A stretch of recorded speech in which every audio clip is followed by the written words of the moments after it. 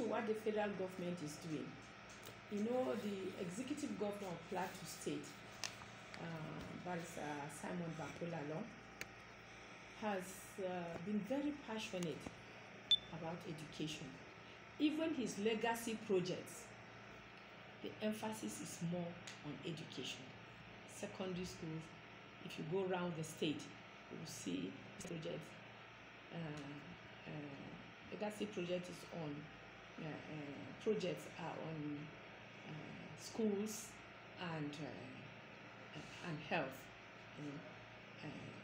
hospitals in the local governments,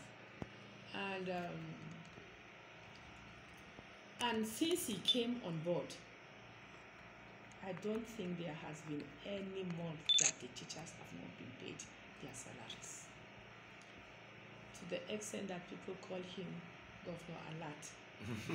And the World Teachers' Day have been taking place in the country for quite some time now, and I know for the past 3 years the emphasis has been at the federal level, but in 2021,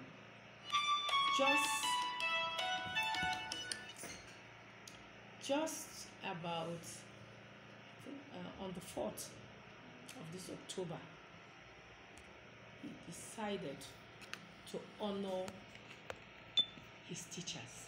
Very good.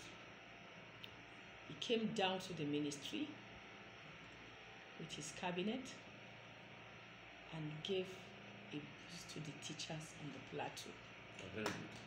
They were honored with certificates and some financial package.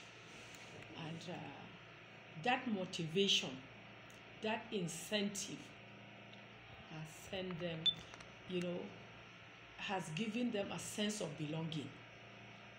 That for the governor to recognize what they have been doing, it is marvelous.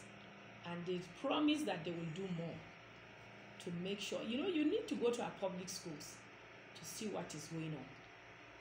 The belief is that the public schools are not doing well, but not on the plateau.